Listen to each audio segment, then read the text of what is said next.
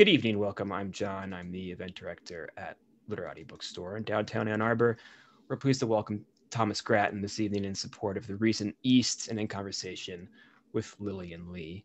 The chat is closed, but you may want to keep the chat window open during the event, as I will be dropping links to purchase the recent East from Literati. There is also a link to purchase books from Literati in the description right below me if you're watching us later on YouTube. But if you're watching us live, you can submit questions for the Q&A portion of tonight's event using the Q&A feature available to you at any time, and I will read a selection at the conclusion of the conversation. As a reminder, you can also shop for more books at literatibookstore.com for curbside pickup if you live in Southeast Michigan, or to have shipped to your home anywhere in the United States. And as a reminder, if you want to purchase Thomas's novel or any other books from us tonight, if you're watching live, our credit card processor is being transferred over to a new one on our website. So to do that, we have to shut down web sales at 9 p.m. Eastern time this evening. So if you want to make a purchase, you'll have an hour from when we wrap up here until we shut things down. And then it'll open up again tomorrow at 10 a.m. In lieu of a book purchase, we'd also ask that you consider a $5 donation to sustain our virtual programming. Whether you'd like to think of that as this week's or this month's or this year's subscription to our programming, you can make donations at literatibookstore.com/donation. Otherwise, we simply thank you for your attendance this evening or this morning or this afternoon, depending on when and where in the world you may be joining us from. And now I'll introduce tonight's author and our moderator.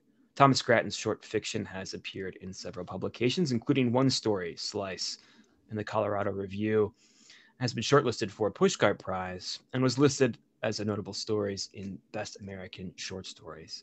He is an MFA in fiction writing from Brooklyn College and has taught middle school English for more than a decade.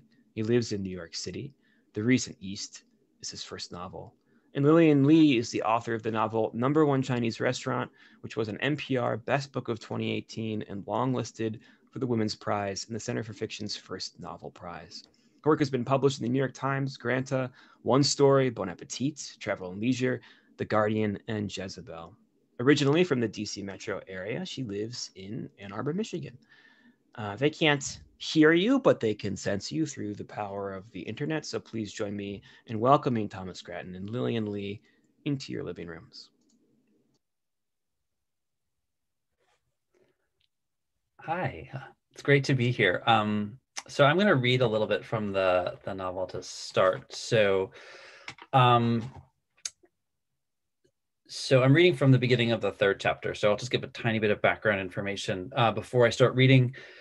So The Recent East is the story of a woman named Beata Haas, who was in the first chapter as a 12-year-old defected from East Germany with her parents, and they left a house behind. And then the following chapters moved to the early 90s, where after the fall of the wall, the house is returned to her. And she, at this point, is living in the United States, recently divorced with 2 teenage kids. And she and the kids decide to actually return and move back to the house that she left behind. And for all of them, it's a really different experience. Her daughter Adela sort of becomes this hermit and doesn't really leave the house, and she feels sort of traumatized by it. And also Beata, really, it feels like an unrecognizable place. So she also really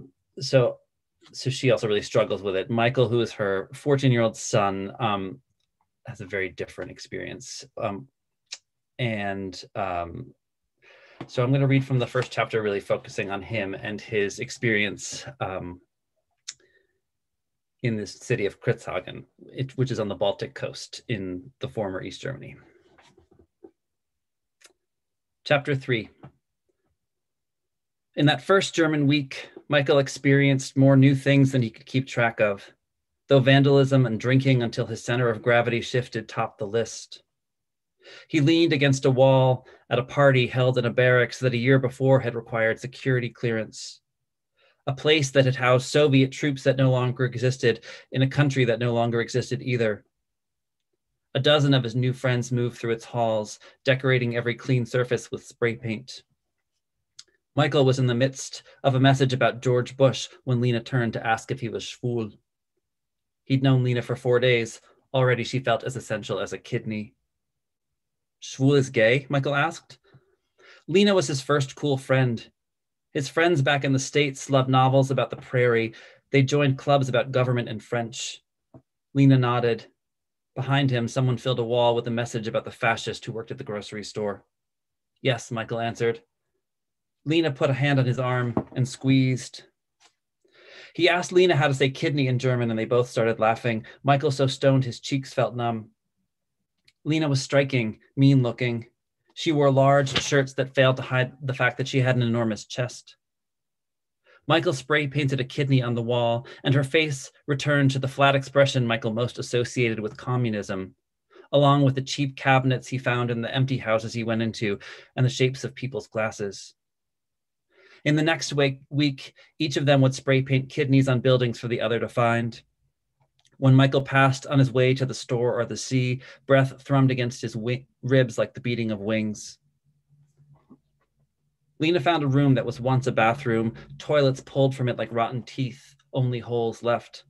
She crouched into one of those holes and peed. Still schwul, Michael said when she returned. They wandered into a room bisected by candles. It carried the same musty coolness Michael used to associate with basements, though now it brought to mind the house the German lady had inherited, where she was hibernating at that very moment, where Adela read by flashlight. Someone brought a boombox. With the antenna angled just so, a university station from Lübeck came through. A song started. People tried and failed to sing along. Michael found this funny. His sister often accused him of finding too many things funny, as if it were something to monitor, like binge eating or a tropical storm. Now that you're schwul, we can mess with them, Lena said, eyeing a crew of young men standing against the opposite wall. Lena leaned on his shoulder, combed her fingers through his hair. Being touched felt amazing, and Michael worried that he wasn't schwul after all, but just needed to be touched in a certain way. But then he thought of Darren Cross, their neighbor back in Glens Falls, the cutoff shorts he always wore loose across his hips. Michael stopped that train of thought when he started to get hard. Kidney, Lena whispered. Still schwul, Michael said.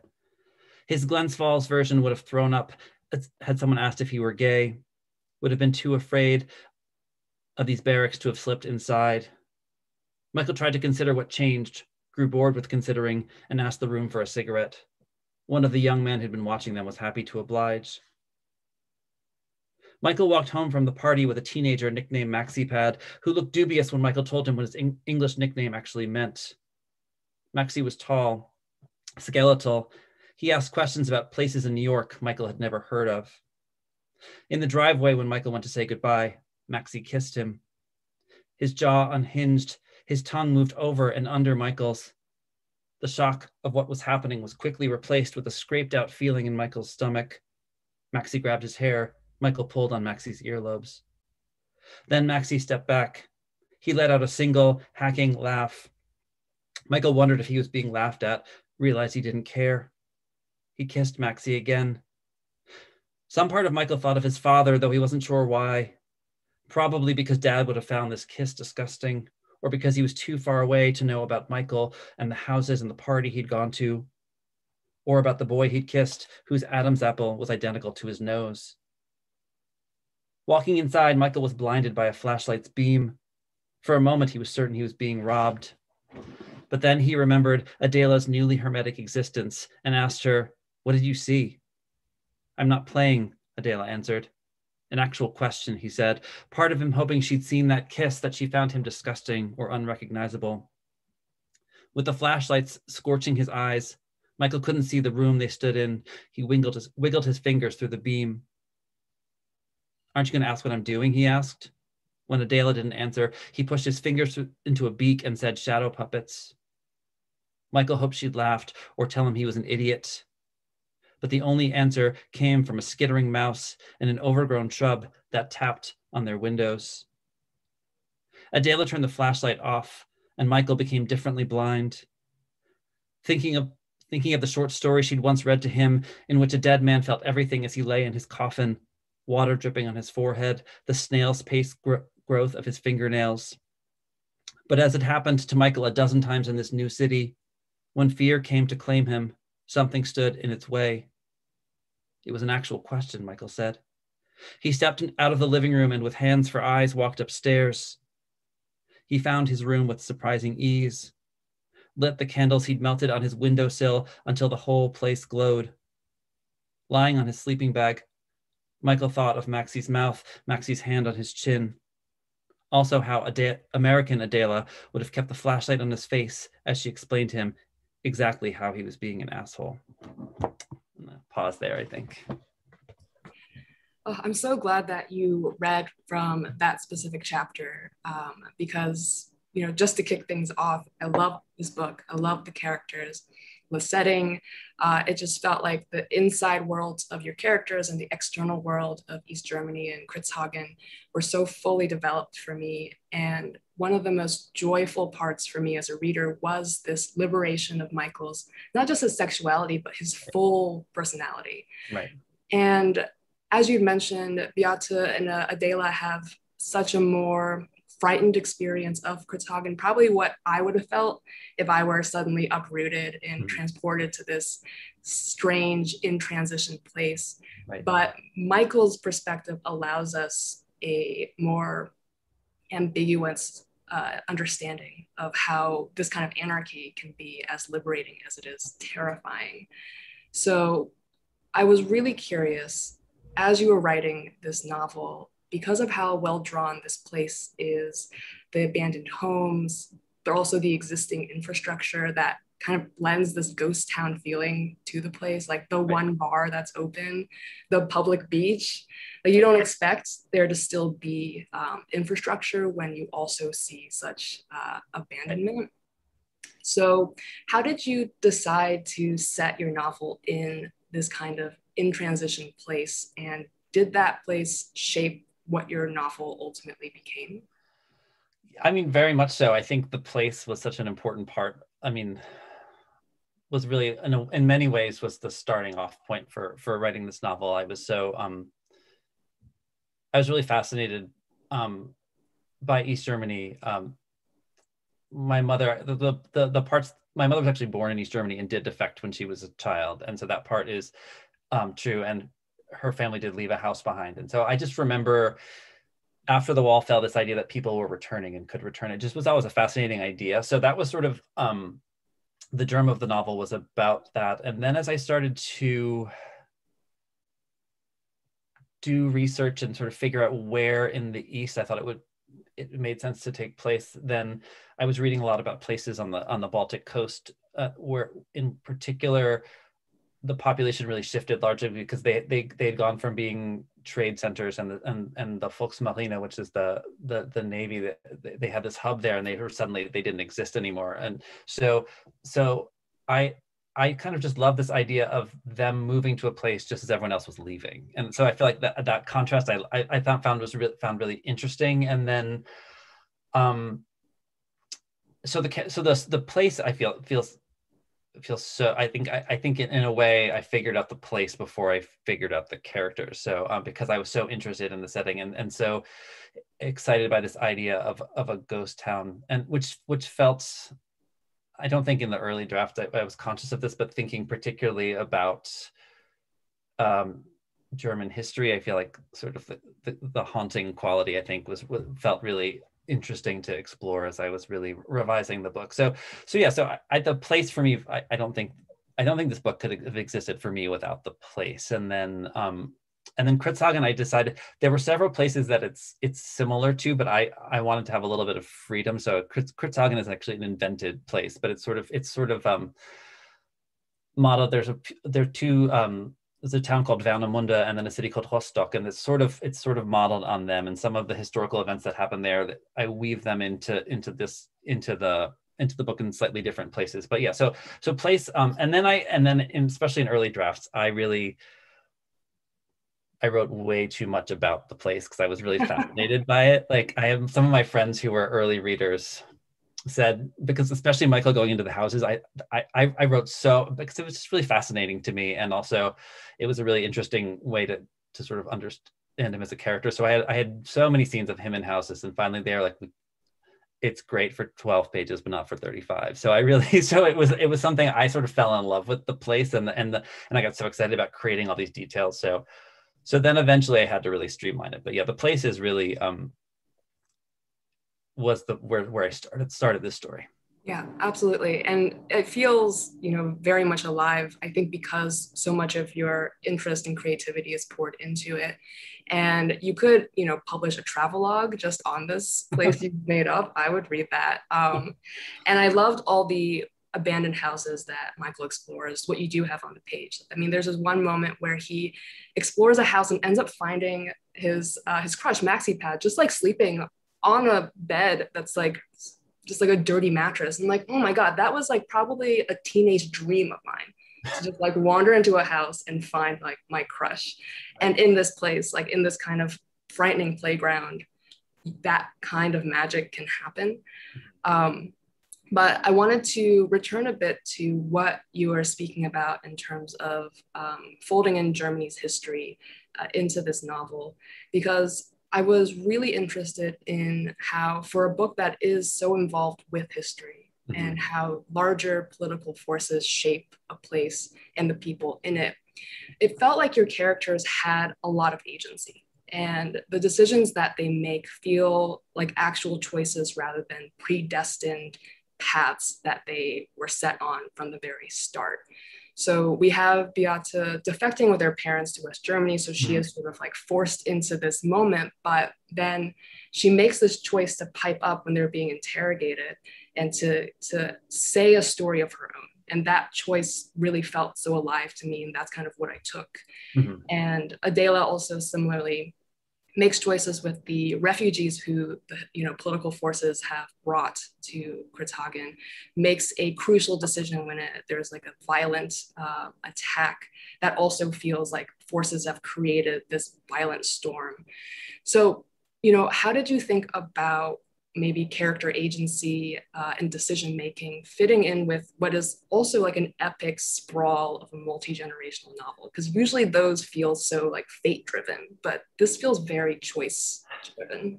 That's such an interesting question. And I hadn't really thought of it in those terms, but that really makes a lot of sense. And I think I was really interested in the history, but I also, I like the idea where they were sort of trying to exist almost separate from it, and then it kept sort of invading their lives, and it kept sort of, they were like, oh, I want to do this, and then this thing would happen, and it would sort of move them in this direction, right? And so that happened several times, and so I was really like thinking a lot about how to how much of it is about is it a historical novel, or is it a family novel in which there are these historical elements? And I think for me, in a way, it was more the latter, and what I really wanted was sort of the history to feel like it was almost like this presence that was almost sort of lurking in the background, and it would sort of weave in and out at times, but it really felt like a story of this family. So I was really, yeah, and so for me, I think the in the choices that they made, and it feels like, it's interesting because I feel like it's true. It doesn't feel like fate intervenes, and yet I also feel like there are moments where history sort of makes a choice for them. Like there's something that happens later with Michael towards the end, and I think in a lot of ways, because of he sort of has this well, I don't think this gives much away, but like as an adult, he starts this bar, which is basically, it's called Secret Police, and it's basically sort of playing on the former history of where he lived. And I do think ultimately that, and the fact that he sort of found humor in it so much and didn't really take a lot of things seriously, I think then there were moments when history came and sort of reminded him of the seriousness. So I do think that yeah, I was just really interested in creating them as fully realized characters with lots of agency, and then these moments where, despite that agency, despite these choices, that this force would sort of knock them off their feet for a second, or even more than a second. I think lots of things that happen really shift the family. So I was really interested in both it being like they just wanted to live their lives, and yet history wouldn't totally let them do that. Yeah, I think that's so smart, because that feels like the lived experience of like moving through history, which is to say like moving through the present, where you Right. think you're just making choices in your everyday life, and then like a historical force, a larger force comes and knocks you off your feet. You recalibrate, you try and get the control back in your daily life. And then of course that force comes, sweeps you again. And that feels very close to just going through the pandemic. I make choices every day, and then all of a sudden history comes without me realizing it's history and forces a total recalibration. So I think what you're saying definitely rings true, that even though they feel to me like they are making these choices, and they feel to themselves like they're making these choices, ultimately history is lurking, always ready to kind of knock them off of what they've built. Yeah. That's so interesting. Yeah. And, so glad that you brought up the secret police bar, because I think, that's such a fun, but also like spiky part of this novel. At a certain point, something that is fun is there's a game that's kind of like a confession game that, takes a dark turn, and also a polite dinner conversation. As soon as this bar is brought up, it brings all of this extra weight that we didn't feel in Michael's perspective, probably because he didn't have that history going in. Right. And I think that your book tackles a lot of issues that might be just spiky for any writer to think about tackling. Like you have neo-Nazism, you have the stigma around Romanian refugees, the Stasi bar that we just mentioned. Right. But I'm always curious, which part of the novel did you actually find yourself most afraid to write? Sorry, most what to write? Sorry. Most afraid to write. I think the moments where this, definitely the section with the Romanian refugees. I both love that section, but I think it's so easy to turn moments like that into cliche, or it feels kind of like melodrama. And so I think any of the really big moments, I think Beata's affection at the beginning, and then a moment of violence later, I think those are the three moments where the big events where I don't know, I was really afraid of it sort of feeling overwrought. And so I think definitely, and I felt like the section with the Romanian refugees, which was something that actually did happen in that region, and there was an attack, and yet a neo-Nazis, there was this, in these towns and cities, when they had no space left, they were actually these campsites, at these makeshift campsites, and one was attacked.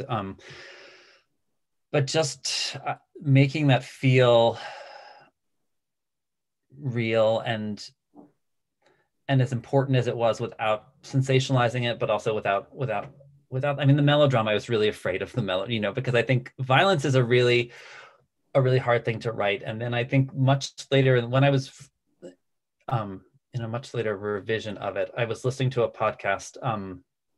It was an interview with Colm Toybeen, and someone had asked him how he writes violence, and he said something about how he really, in moments of violence, he really removes metaphor and figurative language, because it's not about the metaphor, it's about the actual experience. And I'm sure I didn't totally do that, but I remember going back and saying, okay, where's the language too precious? Where am I not really just showing what is happening? Which I think for me was such a helpful moment in helping me figure out how to tackle that, because I was definitely really worried about that and the violence, but also and also just there are just so many pieces from having. I mean, sometimes it's interesting hearing people when they present a synopsis and they're like neo-Nazis, and I'm like, it's not like, I wanted it to actually be like, it's a plotty book, but I didn't want it to be like a plotty book. Like I wanted it to be more of like a family story where these plot elements, came in. So yeah, any of the really big moments like that, but that one probably for me was the one I was most, and I totally reworked it several times. But yeah. Yeah, I think it really resonates with me, like the fear of melodrama or sentimentality, and distracting from what's actually happening. And I think that makes sense of avoiding metaphor and preciousness, because that kind of language slows down a moment. And there is something about violence that's like, it comes at you so quickly. There's such a shock to it. And I think that how you introduce one of the most violent actually, like many of the violent moments, it does come out of nowhere. There isn't this sort of like da da da da, like the Jaws theme song. Right, right. Exactly. Yeah, it's like it always it tends to be a shock is how I often think about violent episodes. But I think that it's absolutely right that what I took from this book was the family and its exploration. And I thought that one of the really notable and impressive parts of your novel was how you resist this urge to clear up the family conflicts. I mean, some of the conflicts are addressed, but many of the most deep-seated issues, like the core split between Adela and Michael when they move to Germany, because when they're in America, they're so close, they're like twins. Right. And then as soon as they get to Kritzhagen, the division is so intense and as sudden, it's almost violent how sudden it is. Yeah. And that's, something that I feel like is left still tangled and raw. Another relationship that Adela has with another character is also severed in a way that, is not ultimately touched. And I thought that the ability to show that conflict does, even with time, even with 20, 30 years that pass, can still be raw or buried, was very much like how it is in life. But it also feels like a very difficult thing to do as a novelist. Like you want to tie up that loose end. So how did you resist that urge to tie up some of the deepest conflicts? Well, I think first I think in earlier drafts I maybe tried to tie them up a little bit too much, and then I was like, oh, it just and it just felt trite or cliche or just didn't feel earned, right? And so ultimately I got really, I was really interested in people who both love each other tremendously, but also have a lot of anger and sadness toward each other, which I think is most complicated familial relationships live in both places, right? And so, and I think because it was this multi-generational piece, I was able to sort of explore both moments where I felt like I was really like leaning into a lot of tenderness they had for each other, but then again, sort of the past and including history would sort of come in, and like these small moments would suddenly trigger all these like remembrances of the past. So I think that was one way. I think another thing for me ultimately is when the book ends, Adela's son Peter, it's in the last chapter is mostly close third on him, and something about him and sort of and this feels like sort of like that's where it feels like I was like leaning on like an old school novel trope where it's like you always end with like the youth, like the future, right? And I don't think I wasn't trying to do it in some cheesy way like everything, but I feel like because he didn't have the same history, I think he could engage with the characters differently. And so I think that especially his relationship with Beata, I felt like you got to see her beyond her children who both loved her but resented her in a lot of ways, right? And so I think somehow like that sort of created the change, and it created because I don't think it's a neat and tidy ending, but I think it allows an ending that for me felt a little hopeful, but also you saw something a little bit different. Yeah. So I think that makes a lot of sense with the conversations we were having about like larger historical forces, that there's also this personal history that lurks and knocks people off center just about as often. And with Peter not having the baggage of history, his relationship with his grandmother gets to come from like a blanker space. Right. And from a place where he's only known her when she is a very functional adult, right? He's only known her where like her children, especially in the move to Germany, like they experience her going through something that feels very traumatic, and for them kind of feels like an abandonment, right? And I think there's something interesting. I think, especially now that I'm older and I have a lot of friends who have kids, and so I think suddenly like you see that it's just like these small moments, their kids remember them forever, and how I think the parent-child relationship is is so complicated, and there's always these layers of anger and frustration, and I think especially the move and the beginning, I really did amp up sort of how they all move in really different directions. I think that sort of the narrative, the propulsion of the narrative really felt like the three of them get there and they all sort of have very different experiences, and that sort of the sort of severing of them really happens there. But I do think, yeah, he just sees her. He also sees Kritzhagen as like a very lovely place too, right? For the most part, except for one moment. So I think, and it's true. It's what's really wild is that those communities within a few years really went from being kind of ghost towns to being basically like the Jersey Shore of northern Germany, right? So not quite as maybe, but so it was just family beachy thing. So I think he just sees it a lot more as that, and so that I feel like wrapped the book up nicely for me. Like I felt like by ending with him, I just think there was an automatic shift just by being in his perspective. Yeah, absolutely. And it also there isn't that neatness, that patness, because the kind of familial issues that started with as early as Beate and her parents kind of get carried forth as Peter then thinks about his relationship to Adela and Taro, his father, and how that feeling of hurt and abandonment, the not yet ability to see one's parent as their own human being with their own emotional baggage carries forth with Peter, which is like also the kind of the poignancy and the rawness that we're left with, even as there's this wonderful hope of a different kind of relationship. Yeah, it is, but it is hopeful, but it also, I don't feel like it's like, hopefully it's not hopeful in a saccharine way. I think I also feel like it ends with Peter sort of understanding maybe for the first time, like sort of the larger losses that will come to him at some point, particularly, when he's with her and he sort of suddenly, because he only sees her once a year, every year he sees like this slightly older person, and then this realization, especially as she talks about the house and how it was in her family forever and ever, and tells it these stories of relatives from a few generations before, and she's like, I don't even know what they looked like or whatever, and then this realization that this is an experience that he will ultimately, he will be forgotten in a similar way too. And so I think there's like a melancholy at the end too, but at the same time with this real connection to her and trying to sort of really exist in that space with her, for sure.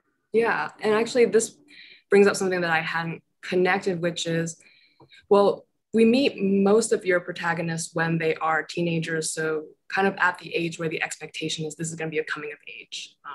Even Beate, the mother, we meet her when she's first 12 years old, I think. But in so many ways, it feels like it's really only Peter who gets the sort of more clear-cut coming of age, the sense of like the veil dropping, him moving into that kind of adulthood where you realize, oh, life is loss. And the first thing that I lose is my innocence. But the other characters, in some ways, because of those historical forces, because of those familial experiences, their coming of age feels not quite like Peter's. There's something that feels a little bit more like they were already adults when they were children, and therefore when they're adults, they feel maybe more stuck in that. And I wondered if you thought about like coming of age for them. Yeah, I mean, that's really interesting. And for me, there was something, it's true that I think we meet Beate and Adele and Michael when they're all, the first time we ever see them, they're all of a similar age. And I think with the three of them in particular, there was this idea of sort of children sort of essentially raising themselves that I was really fascinated by. I think Beate was born to significantly older parents, and she finds out through her cousin that she was a mistake, and like always this sense, then they were these intellectuals who sort of saw her as this imposition. And then especially once they left East Germany, and then they sort of kept wandering until they ended up in the middle of the Midwest, right? And so there she is with these parents who barely speak English, and she is living this whole life that they have not that they don't know about, but they have no real interest in either. So she really is raising herself. And then I think, I think even the way they defect it's very much, she doesn't know they're defecting until they're in the train station bathroom, and the mom brings her into a stall, flushes the toilet, and hands her a passport, right? And so this sense that they just almost, I think the three of them at times feel like afterthoughts. And I don't think And I definitely don't think that's true. But I think that's the sense, that's how they feel. And then the first Michael and Adela chapters, they are really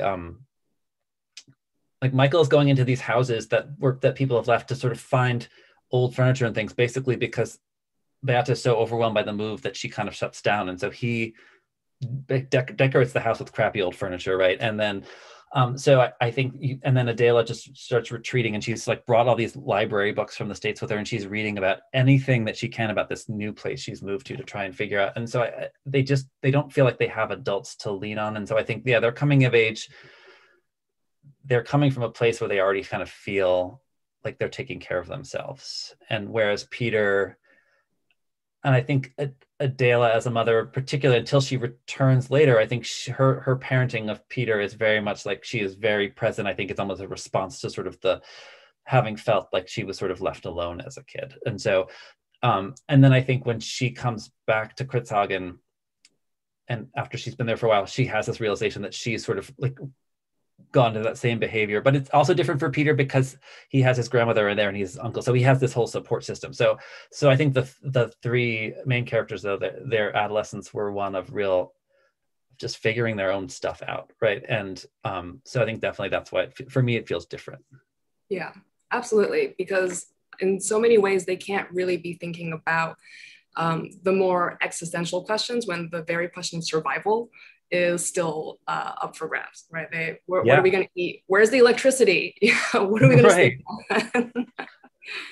on? And I think, I love how you touched on the ways in which your characters found ways to cope with difficult situations, how they all have these different coping mechanisms.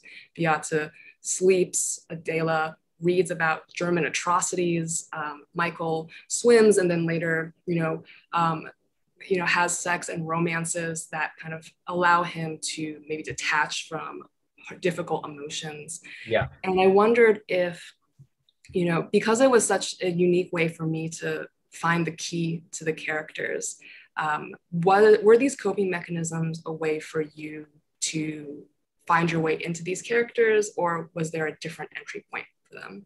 I mean, yeah, I think that's, yes, for sure. I think because I was trying to, as I was figuring them out, I also wanted them to all feel different, right? And so, so their actions very much became a way I understood them. And Michael, like, sort of as a character who this move sort of, it's true he has to sort of figure a lot of things out, but he also, in sort of quickly finding this sort of these wannabe anarchists, these sort of joyful, low grade, like they're like a little like, they think they're like hoodlums and stuff, but they're really, I mean, it's a super teenage stuff, but he really finds a lot of joy, a lot of excitement, a lot of connection. And so I think, his actions for me had to be much more outward. Whereas in the beginning, and it changes eventually, but in the beginning, Beata and Adela they stay much closer to home. And the only time Beata leaves is when she does these weird walks in the middle of the night and ends up in this bar with all these old men, which again, sort of still feels like sort of sadness and history kind of like hangs out with her, even when she's like being social. Whereas like, the Adela piece reading, like she was a character, it took me a while to figure out. And then I have a friend who was a reader in really early draft, and there were certain moments, I think, because I was so afraid of like putting the history in so much that it felt like a history book as opposed to a novel, that she felt like there wasn't, like she was like, you need to make this, if it's about Germany, it has to be about Germany specifically, not sort of incidentally. And so in saying that, then I was like, well, then who's going to really sort of unearth that history? And then Adela, that gave her the reading and gave her something to do. And then through that, I really understood sort of this need to understand and control. But also I had a lot of empathy for her because she was terribly afraid. And then she's moving to this place and she's reading about it. And then around her, she's in this weird old house that's falling apart with no electricity. And it feels like what she's reading about is coming true, right? So yeah, those actions really were really important in sort of figuring out those characters for sure. Yeah, I think that basically, I'm going to steal that for what I'm writing now. Is I'm going to try and find the patterns of behavior that each of my characters has, and that will be my entry point. Well, that is awesome. In some ways, like that is what makes people their most predictable, is what they choose to do, what they end up doing when they're at their most emotional or when things are most difficult. It is sort of like you kind of just click back into a habit, a routine. And I'd never considered that until I read your book. So that was very cool to see. Oh, well, thank you. That's awesome. So I have another question, but I also want to just cue people up that I'm going to be opening to audience questions shortly. So if you haven't already started typing into the Q&A, you can go ahead and do so. And then John will read out the questions. But what I wanted to end on, at least for now, was we haven't yet mentioned an amazing character you have, the cousin. Is it Udo? Udo, yeah. Udo, so compelling. He kind of shows up almost like a fairy godmother, right when Adela is kind of at the deepest part of her hermit pit, and essentially just, transports her out, takes her to the beach, gets her a bike. He's described as this kind of giant, almost Frankenstein monster looking guy with such kindness and seemingly such goodness and patience. But he did also seem to embody an aspect of German history. He is very touchy about Adela's interest in Germany's history, and as time passes, you complicate his goodness and his role in this family's life. And so I wanted just to hear you talk a little bit about how, what Udo meant to you as you were writing him. Yeah, I mean, initially it was more just at some point, especially because the beginning is kind of bleak, especially for Beata and Adela, and I knew that some sort of outside force had to sort of come in to sort of shift things. And then just intuitively it made sense that it was another teenager as opposed to an adult, because then again, because he shows up, I think, a solid week or two before his mother actually appears.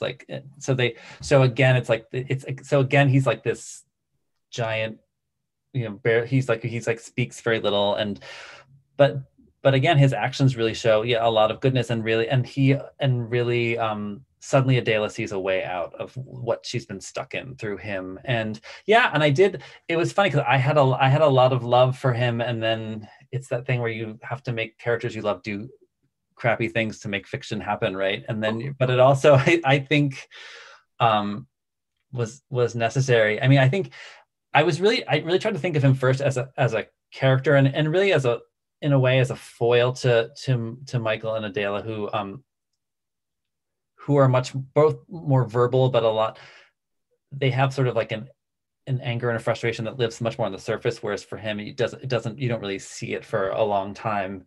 And then I think as I was writing him in revision, I started to think more about how in talking to relatives in Germany and friends, really all of, like, in West Germany after the war, you learned about, like, German in school, like you learned about what the Germans did. Like it was really almost like it was like atoning through just fully like seeing what the atrocities you've done and facing them. It was like this very like, we did this awful thing, we can never do it again.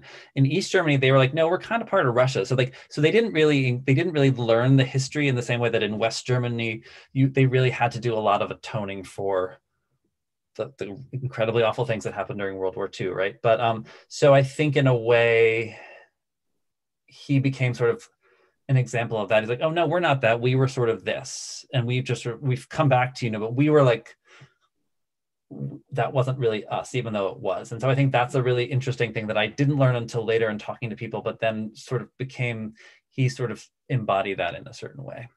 Yeah, I didn't know that side of like how it's sort of split, but he basically embodies that really, really well. And it's interesting to think of maybe an analogy to how the North thinks about,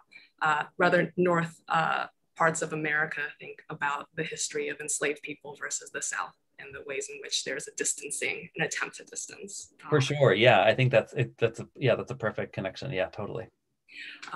So with that, I have, as you know, many pages of questions, but I will throw it over to John to give other people a chance. We don't have any questions so far. If folks would like to submit their questions, they're welcome to do so using the Q&A. But Lillian, if you want to dive deeper into your pages of questions, I would be excited to hear that.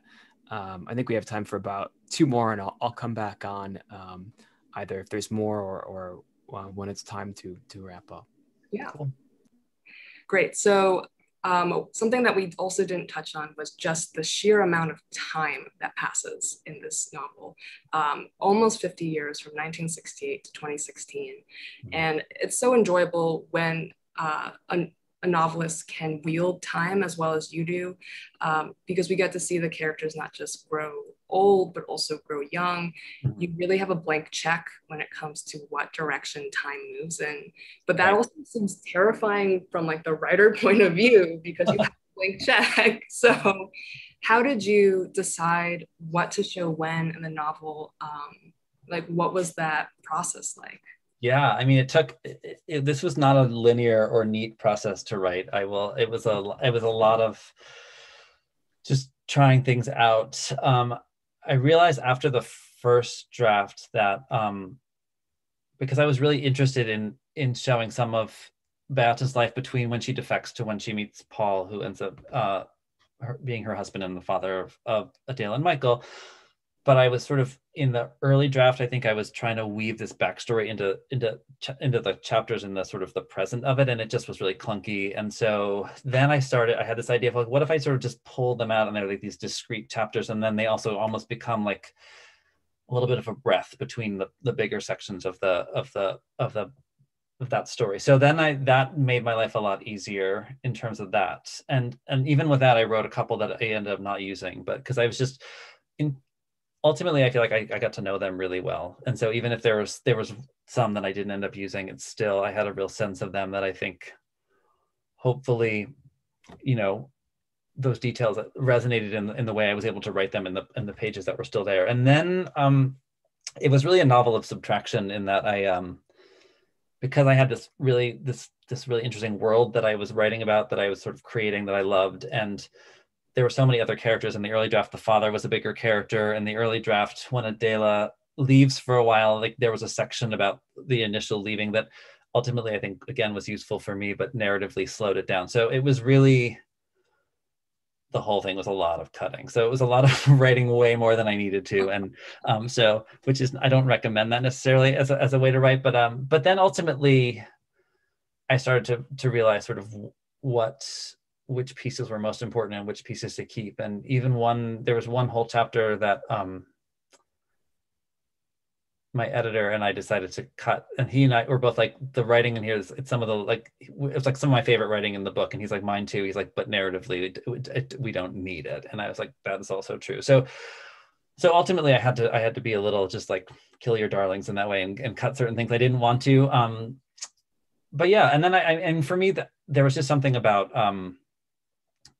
always I wanted the story to have I always, very early on, I think even the first draft ending with Peter was where I knew I wanted to end there. So it always had that. So I don't know why exactly, but I just think for me, I guess time as a character was really interesting for me. And I think, so that's why it became that's why the time span was so long. It just was like, I could have very easily written just their like first 3 months in Kritzhagen. There's a lot but I also loved the way that place changed so much.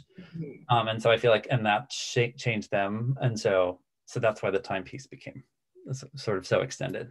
Yeah, absolutely. I think that another really marvelous part about how you use time is because you introduce us to your main protagonists when they're teenagers, at that period when people are really just playing with versions of who they might be. We get to see essentially the aging process of, okay, here are all the breadth of their personality. Now let's see like what parts soften, what parts grow more rigid. And I feel like there's such a element of like surprise and also satisfaction to seeing like, oh, so Adela's desire to do good becomes more and more rigid to a point where it becomes almost destructive to her. Like that is such an interesting way to play it. But I guess maybe my last question for the night is could you talk a little bit about that process of, having to not just figure out your characters' personalities as teenagers, but what parts of their personalities you want to carry forth as they grew to 30, 40, 50 years old? Yeah. That was actually really fun, and it felt to me why I in a certain way, I felt like I could have tinkered with this book for many years more, because I just sort of playing with sort of where they ended up. It was, sort of taking different elements. Right. It's true. Like Adela's goodness, like it's, like in an interesting way, I think she is the moral center of this book. She's the one who is actually the, if we were doing a scale of who's the good person in the book, it's, but also like, it is like, there's also it is pretty intense. Her, because she sees the world with this justice lens, and this there's also this intensity to her, which I think is both amazing. But so then ultimately, and there was a lot of brainstorming. So where would she end up because of that? And then so where she ends up just before she comes back is in a very different part of the world, and doing, really trying to engage in really meaningful work. And then the same with Michael. I felt like his sort of exuberance, like then, and sort of the way that he sort of sees everything as a joke, then the bar as a joke almost like sort of made sense. And but also like it, like sort of it really connected to sort of the exuberance that you saw in him as like a 14, 15 and 16-year-old. And so it was a lot of it was just a lot of like thinking of different ideas, but ultimately when the right idea came, it was just like, oh, that's it. And that was really exciting. But there were several times where I would have something in there, just like, oh, that could be it. And I'm like, well, let's try that. And then like I'd come up with a better idea. Like, oh, I don't know what I was thinking. Yeah. Just like shake the magic 8-ball again and see like. Exactly. Yes. We do have one question from the audience. Okay. I think we have time for before we wrap up. Let's say it's a two-part question. It's the same viewer asking two questions here. And the first is, how do you think the recent East would be received in Germany? And also, what's next for you as a writer? Yeah, I don't know. I mean, I'm actually really curious about the first question. So I, towards the end, hired a German writer and like a historical writer to do like a German fact check of the book. Because as much as I had done research and as much as I spent time there as a child, there were things I was going to miss. So hopefully, I mean, I've also heard that Germans are very suspicious of outsiders writing about their country, even though my mom lived there until she was in her 20s, and but still I'm very much an American with some German ancestry and family there. But so I'm hoping, I mean, the Germans I know who have read it have responded to it, and so, but that's we will see. So that first one, I'm unsure but hopeful, and nervous because all my German relatives are amazing, but they're very intense, and I was like, oh, they're an intense group of readers, I bet, just if they're anything like my family in Germany. And then the other one, I'm working on a new book, very different. First person, takes place over a few months because it was like almost like a palate cleanser. I was like, no third person, no 50-year span. So I'm maybe like 3/4 of the way through a very rough first draft. But that's what I'm doing next. Well, we hope we can have you in the bookstore for yes. the next one. But Thomas Grattan and Lillian Li, thank you so much for joining us this evening at Home with Literati. Definitely hope to have you in the store for book 2. I would love that. But until then, we hope you continue to stay safe and be well. And to all of our viewers, we hope you stay safe and be well as well. And we look forward to seeing you at the next event. So take care, everybody, and have a great night. Thanks, John. Thank you, Lillian. Thank you. That was awesome. Yeah. Bye, all.